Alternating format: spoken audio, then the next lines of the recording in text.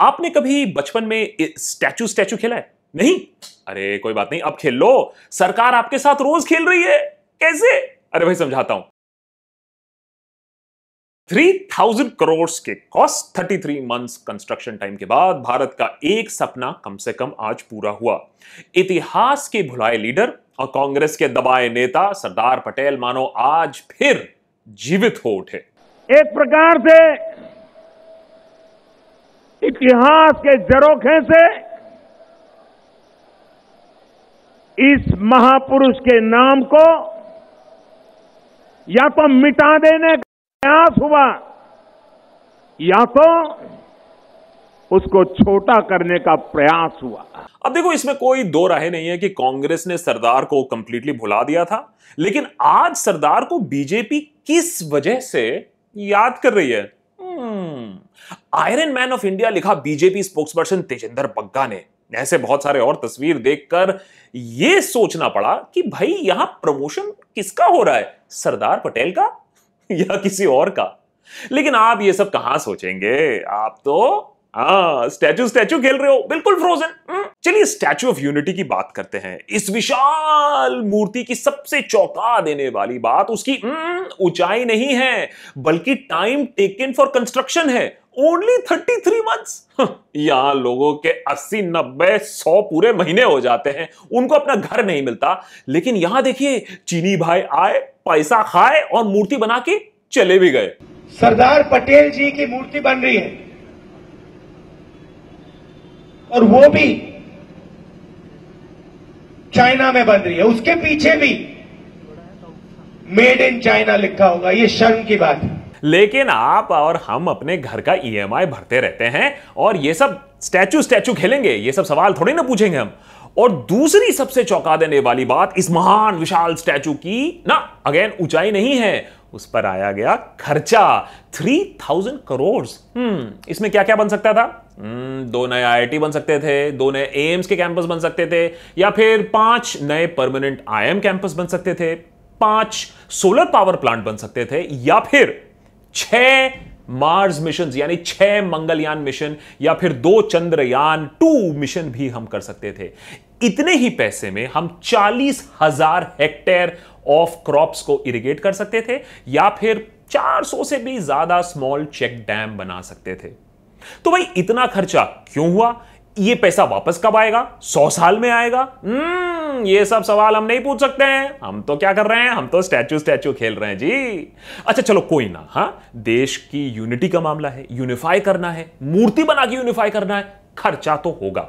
लेकिन इतना खर्चा करने के बाद भी सरदार पटेल जी अपने इस नए कद पर कुछ ही दिन कायम रहेंगे। घमंड मत करिए, क्योंकि Maharashtra government has decided to make it even taller, even bigger. 202 नहीं, कितना है आजकल? शायद मेरे ख्याल से 212 मीटर है, और कुछ दिन बाद और भी बढ़ सकता है। इतना बड़ा होगा हमारा शिवाजी द ग्रेट स्टैचू।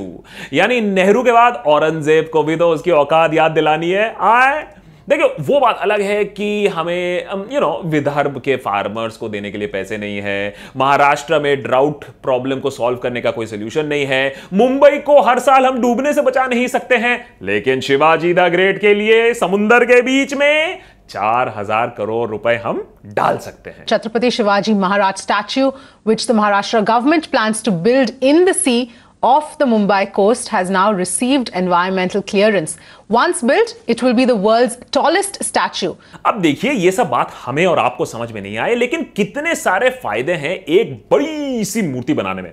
सरकार के परफॉर्मेंस पर सवाल उठने बंद हो जाते हैं, गरीबी और रोजगार के सवाल डस्टबिन में चले जाते हैं, ऑपोजिशन की बोलती बंद। यूं समझ लीजिए कि एक मूर्ति के वजन में सारे अहम सवाल दब के रह जाते हैं। अब देखिए ना, किसान गन्ने का भुगतान और फसल का वाजिब दाम मांगते रहे, लेकिन मामला सर छोटू राम की मूर्ति से सेटल हो जाता है ना जादू? है ना जादू? मैं बोलूंगा, सर छोटू राम, आप सब बोलेंगे, 2 बार बोलेंगे, अमर रहे, अमर रहे, सर छोटू राम। एनीवे, बड़ी बड़ी स्टैचूज तैयार होने के फायदे और भी हैं। अब कराची और लाहौर वालों के सपनों में नहीं, सच्ची में उनको दिखेगा सरदार पटेल और शिवाजी द ग्रेट के स्टैचूज। इससे उनके दिलों में हमेशा दहशत रहेगी। दाऊद इब्राहिम तो भाई पुलिस को अपने आप जाके सरेंडर कर देगा। इसीलिए तो और भी नए नए बड़े बड़े स्टैचू बन रहे हैं। शिवाजी, शिवा, अंबेडकर, रामानुजा, हनुमान, बासवा, बुद्धा, इन सब के टीचिंग्स हमें पता हो या ना हो, लेकिन वोट पाने के लिए, सवाल दबाने के लिए मूर्ति बनाना जरूरी है। और जनता भी तो कितनी भोली है, आए अपना ही टैक्स का पैसा जाते देखती है, फिर मूर्ति देखती है, ताली भी ठोकती है। वाह, इसे कहते हैं पॉलिटिक्स। यार देखो, पटेल को याद करने के लिए और भी कई तरीके थे, उनको सम्मानित करने के लिए और भी तरीके थे। Books, movies, projects after him, education. लेकिन स्टैचू खेलने से शायद सबसे ज्यादा वोट्स मिलते हैं, विकास से भी ज्यादा। अरे आप अभी तक यहां हो हैं, स्टैचू देखने नहीं गए? अरे देखो, अगर कभी स्टैचू खेलने से फुर्सत हो तो जरूर इस चैनल पे आइए, लाइक बटन दबाइए, सब्सक्राइब दबाइए, थोड़े से सवाल पूछिए, मन को थोड़ा फ्री करिए, भ्रमित होना बंद करिए। लेकिन हाँ, अगर आपको ये सब बकवास लगता है तो भाई मदर सिस्टर बहुत याद कर रही थी पिछले कुछ दिनों से। आप लोग आजकल कुछ कम कमेंट्स लिखते हो तो जरूर लिखिएगा।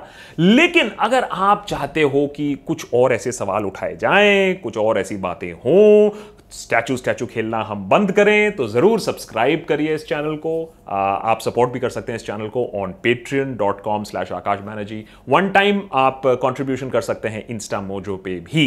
और of course Saturday night live पे आप हमें ज्वाइन कर सकते हैं। आपके सवाल हम आंसर करते हैं और कुछ सवाल मैं आपसे पूछता हूं और वो एक इंटरैक्टिव सेशन रहता है। चलिए आइए और मस्ती करते हैं और न्यूज के बारे में पता करते हैं और कम से कम स्टैचू खेलना बंद करते हैं।